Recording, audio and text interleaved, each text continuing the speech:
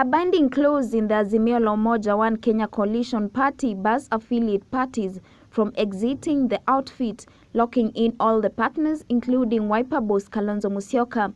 The details emerged just hours after the new outfit was formally registered, making it a legally recognized political machine.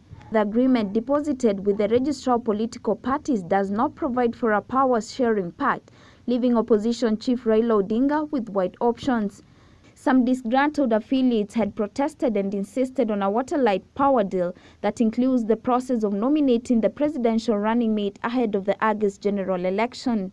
It has now emerged that 23 parties constituting the outfit don't have the luxury of leaving the coalition in case of any disagreement until 3 months after the August polls. The radical provision in the coalition agreement deposited with the registrar also binds the partner parties together without any option of bolting out 6 months before the polls. This is a big blow to parties that may want liberty to exit the marriage. It means the affiliate parties must stick together even in the course of a presidential runoff. Kalonzo and the One Kenya brigade have remained jittery in the Azimio and early this week threatened to decamp from the outfit. On Wednesday, Edwin Sifuna, the Secretary General of Raila's ODM party, confirmed that the Azimio One Kenya coalition party affiliates have no option to exit at will. The exit clause states that you can only exit the coalition 3 months after the elections and not 6 months before the election, said Sifuna, a key signatory to the Azimio pact. He went on, that basically means no member party can leave now. The agreement has been fashioned in such a manner that political parties which have committed to the Azimio cause have mutual respect for one another. It has also been crafted to address trust issues that killed the NASA coalition that fronted Raila's 2017 presidential candidature. Sifuna said the coalition agreement gave the thorny issue of Raila's running mate a wide berth, handing the Azimio presidential candidate latitude to pick whomever he wants. According to experts who drafted the agreement, there was a feeling that prescribing a mode of nominating a running mate could easily trigger rebellion. Raila is already facing tough options on picking a running mate. There are those who want him to get his deputy from Mount Kenya region, the single largest vote bloc, while Wiper insists on Kalonzo. But KANU's Secretary of Political Affairs Frederick Okango told the Star that the issues will be ironed out before the end of Easter. There was an agreement that the issue of running mate be left to be handled by principals, that is President Uhuru Kenyatta, Raila Odinga, Kalonzo Musyoka and Gideon Moi, Okango said. Okango said the train had left the station with a four-legged stool after a concession was made to accommodate other parties that signed the agreement. The details come in the backdrop of a ferocious political storm triggered by claims that the final deal document that was deposited with the ORPP was lingered with at the last minute. Initially, a collection of small parties which felt left out by the big boys complained that their recognition and stakes were at stake without a proper structure. Machakos Governor Alfred Mutua, the face of the caucus, protested against the three-legged stool that had Jubilee, ODM and the One Kenya Alliance, saying the outlook locked out fringe parties. On Wednesday, the registrar of political parties Anderito published the list of 23 political parties which make up Azimio, technically closing the window for any preview.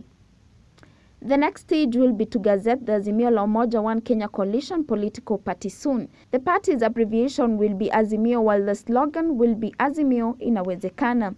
The symbol shall be a star against a blue background in the midst of the words Azimio la Umoja One Kenya coalition party. Read the notice published in the local papers yesterday. The party colors will be blue, orange and white. The Gazette notice confirming the formal registration of the coalition could be done before Monday. Laikipia Governor Ndiritu Murithi, who was initially associated with the Party of National Unity, last month announced that he will be seeking to defend his seat on the Jubilee Party ticket. The other parties listed include Jubilee, ODM, Wiper, KANU, NAK, NAK Kenya, Muungano, DAP-K, Kiraitu Murungi's Devolution Empowerment Party, Maendeleo Chapchap, UPIA, UDM, UPA, PAA, KUP, UDP, MDG, KRP, CCU, PPD, LLP, PTF and UDF. Kalonzo's Wiper had sparked off his stand in the coalition after OKA on Monday wrote a protest letter to the ORPP, raising concern over the exclusion of the selection of the presidential candidate's running mate. The Secretaries General of Wiper and United Democratic Party, Shakila Abdallah and Bernard Wafuho, wanted the coalition registration suspended.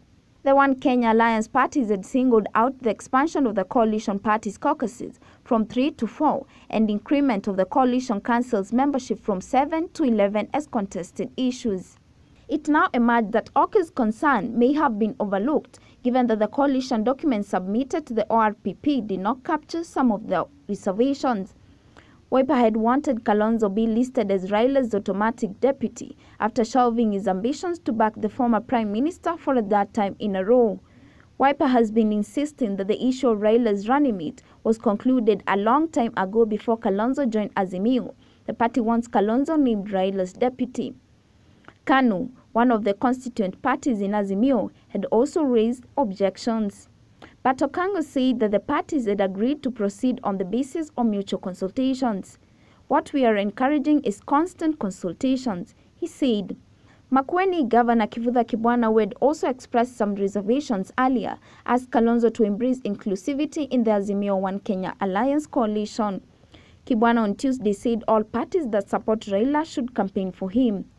Kalonzo should embrace inclusivity, not a three-legged philosophy. Winning elections is about numbers. Let all political parties that genuinely support Raila be welcomed in the coalition and campaign for Azimio, he said.